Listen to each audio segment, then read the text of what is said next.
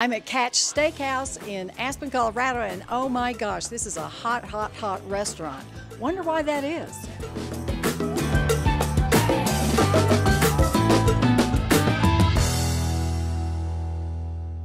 I'm so happy to be at Catch Steakhouse here in Aspen with our general manager, David Richardson, joining me today. Oh my gosh, why is this place so hot?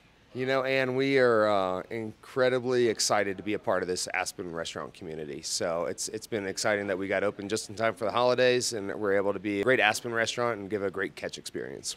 It's always packed. I've never seen anything like it. I've never seen a restaurant take off as fast as this one did. If you can just name one thing that made it work.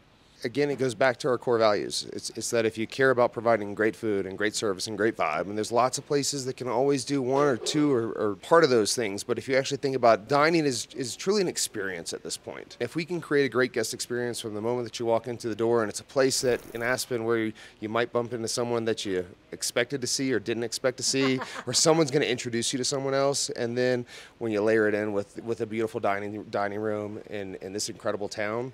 So I think it's just it speaks to the fact that this is a town that loves to have a great time, and we just try and make sure that we can be a place that provides that on a nightly basis. So we were doing these videos in other places today, and they were raving about the baked Alaska. Is that the favorite dessert on the menu?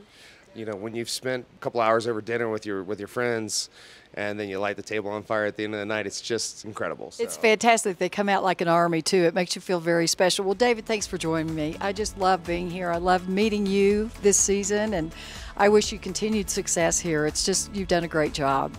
Happy to have you in Aspen.